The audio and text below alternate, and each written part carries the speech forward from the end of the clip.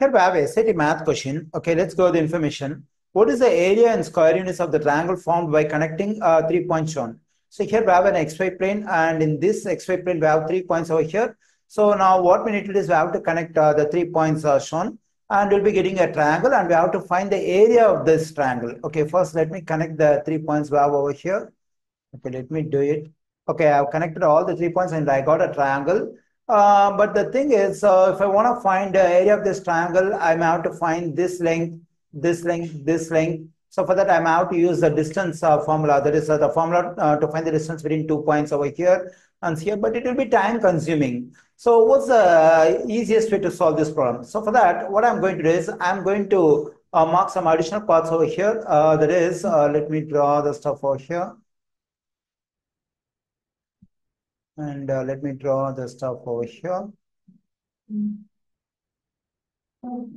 Okay, now I'm getting a right triangle over here. So in this right triangle, because here we have a right angle, okay, my aim is to get the area of this part alone. But additionally, we have this part and this part. So I have to find the area. I can find the area of this right triangle easily because since we have a right angle over here, I can consider this is height and this is the base of the triangle. I can use the regular formula to find the area of a triangle, that is base times height divided by 2. So what is the base of this triangle? Let's measure it. So here we have 3 units and here we have 5 units. So the base of the triangle, the regular triangle over here is 8 units. And let's measure the height of the regular triangle. So here we have 4 units and here we have 4 units. The height is also the same, 8.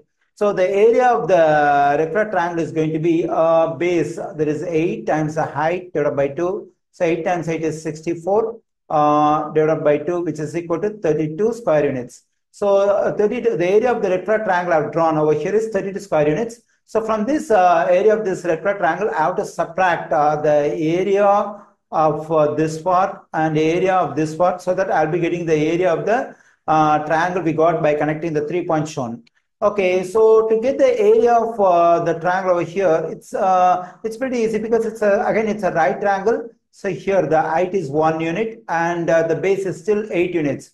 So what's the area of this right triangle, the small right triangle over here? So I have to multiply the height 1, the base 8. So that is base times height divided by 2. 1 times 8 is 8. 8 divided by 2 is 4. So the area of this part is just 4 units.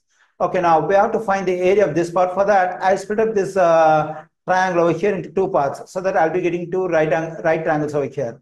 So for this right triangle, what is height? So this is the height. So this is given by 3 and here 3. So the height of this triangle is 6 units. The base is 1 unit. So 6 times 1, that is a base times height divided by 2. 1 second. Base, the height is 6, base is 1. 6 times 1, that is base times height. 6 times 1 is 6. 6 divided by 2 is 3. So the height of this part is 3. And for this triangle, the height is 1, the base is 1. So base times height means 1 times 1, that is 1. 1 divided by 2 is, for this part, we get the area 0.5. Okay, now we have to subtract the area of 4 and the area of 3 and 0.5 from this, the area of the regular triangle 32, so that I'll be getting the area of the triangle found by connecting the 3 points shown. Okay, let me do the stuff over here. So from the regular area of the regular triangle 32, I'm going to subtract the area of the first part 4 at the top and 3 and 0.5. Okay, so when I add this 4 and 3, it will be 7. 7 plus 0.5 will be 7.5. When I subtract 7.5 from this 32, I am getting 24.5 square units.